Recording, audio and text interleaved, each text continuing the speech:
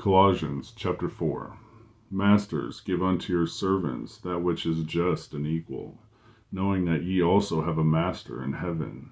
Continue in prayer, and watch in the same with thanksgiving.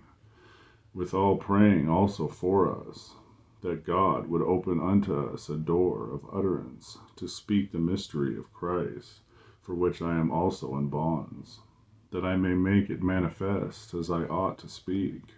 Walk in wisdom towards them that are without, redeeming the time.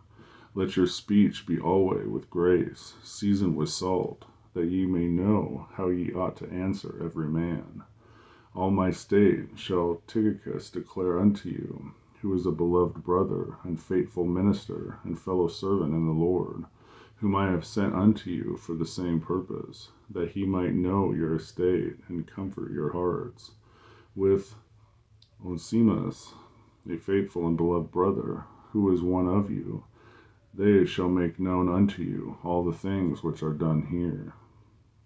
Aristarchus, my fellow prisoner, salutes you, and Marcus, sister to Barnabas, touching whom ye receive commandments. If he come unto you, receive him.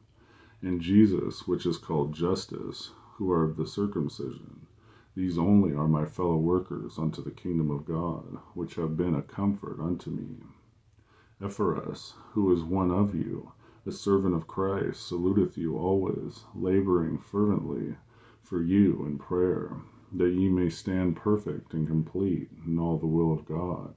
For I bear him record, that he hath a great zeal for you, and them that are in Laodicea, and them in Hyperalis.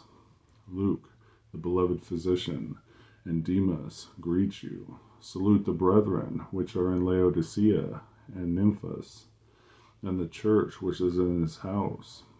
And when the epistle is read among you, cause that it be read also in the church of the Laodiceans, and that ye likewise read the epistle from Laodicea.